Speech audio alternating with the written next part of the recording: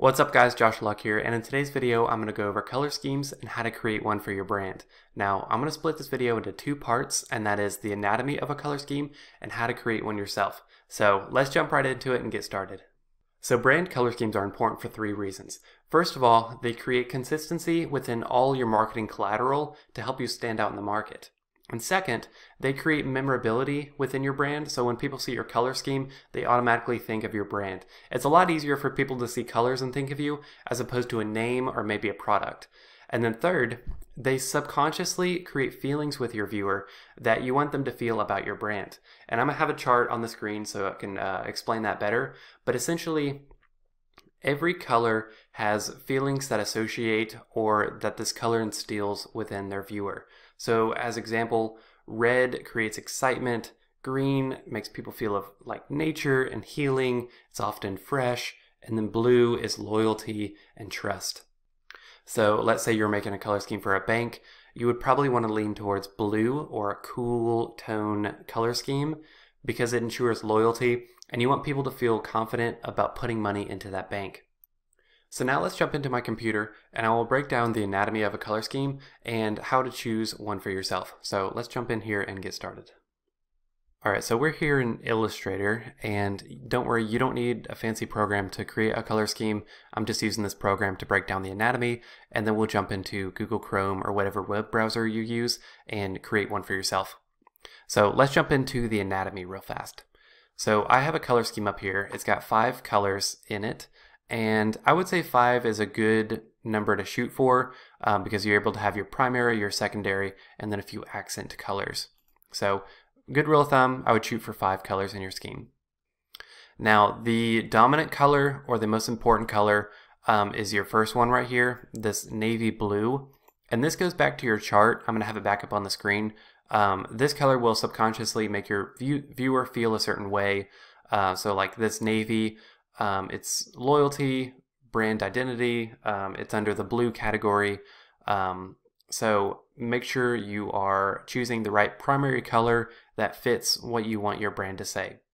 And now your secondary color is a color that complements your first color. It will still be used quite a bit, but not as often as your primary color. And so over here on the left, I have a color wheel. If you've never seen one before, this is essentially a color wheel that helps you helps you choose colors that go well together. And if you want to pull one up for yourself, you can just go to Google, search color wheel, and it'll pull up something similar to this. So colors that are directly across from each other on the wheel, like this blue and orange, red, green, yellow, purple, those are what's known as complementary colors. Colors that complement each other, they have good contrast, and they go well together. The only problem with choosing those specific color schemes is many times when people are colorblind, those are the colors they can't see together. Like my dad, he can't see red and green together. I think he also has trouble seeing purple and yellow. So be conscientious, is that the right word? Yeah, when choosing direct complementary colors. What I like to do is choose colors that are a little bit down from the wheel from the primary. So this blue right here would be somewhere in like this blue section right here. And the red that I chose is probably somewhere around here. So as you can see, it's just 2 or 3 notches down on the color wheel, as opposed to this orange right here. So I've pulled some examples that I've pulled directly from this color wheel of colors that complement each other, go well together. This orange and, or not orange, green and yellow. As you can see, the yellow is 2 notches down from the green. Same for pretty much all of these. And then these over here are a bit further away, even complementary almost.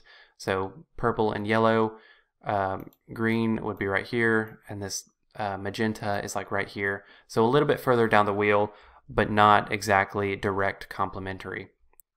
And then finally, you have your accent colors. And I would shoot for anywhere from 2 to 3 accent colors.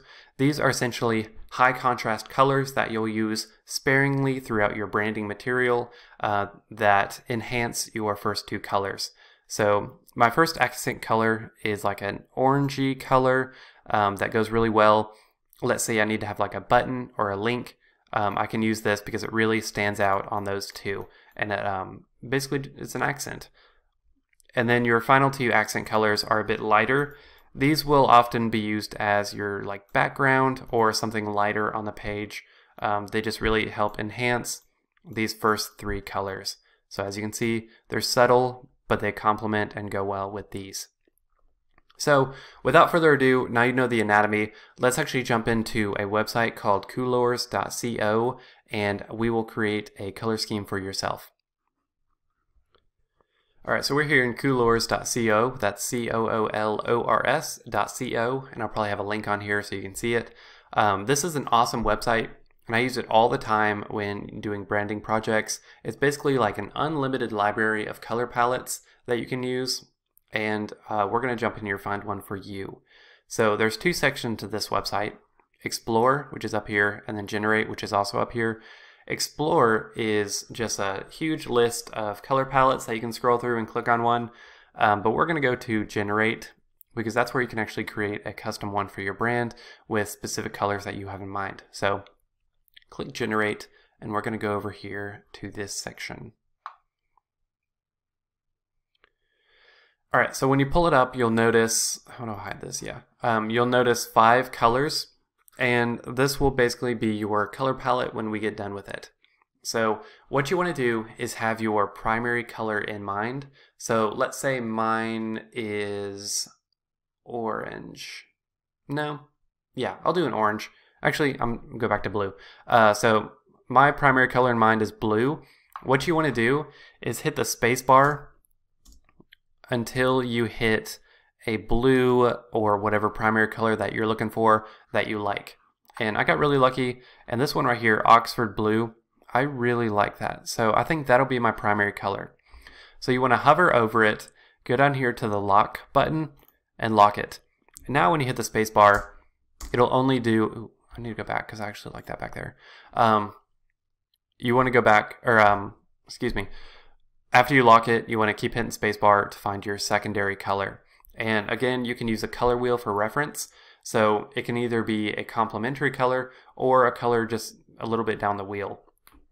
And then once you find one, if it's over here, you can actually drag it next to it to see how you like it. And I actually really like that. So an orange-red Crayola and an Oxford Blue. So I actually like that color scheme. And now once you have your primary and secondary color, keep hitting the spacebar until you find your accent colors. So again, these are something that's high contrast and a little bit lighter than your primary and secondary color. So let me scroll through here real fast. Okay, I like that. This linen right here, I think that'll be my third complementary. Let me lock it, and then now I just need to find 2 more. Okay, so I'm done. I think I found a color scheme that I'm pretty happy with. So I've got my primary, which is this navy blue over here, secondary, which is a good contrast to the primary, a accent color, which will work well as like a link or a button that look really good. This yellow I think will look really nice with this blue. I've got a light gray over here. You can't see behind my face. It's called linen. And then this cadet gray. And then if I don't like one, I can just unlock it, switch it out. But I think this is pretty good for now, and for the purpose of this tutorial, I think it fits. So once you find your color scheme, you want to go up here to Export, hit Export, and then PDF. You could give it a title, branding. I can't type today. Oh my gosh, I'm just, ugh, okay, forget that. Export, and then when I click on it, you can see it's a color palette with everything you should need. Ooh, this is cool.